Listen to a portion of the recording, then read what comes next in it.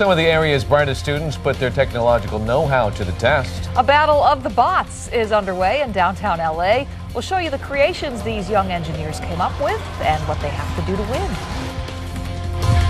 A battle of the robots is underway at the LA Sports Arena, where high school students are turning their creations loose. 51 Southern California teams are taking part, each composed of dozens of students. Using an identical set of parts, they built their robots in just 6 weeks. They get points for knocking down and lifting balls. In each event, 3 teams work together against 3 other teams. And that teaches an important skill: cooperation. Go out and work with other teams and help other people. It's all about gracious professionalism.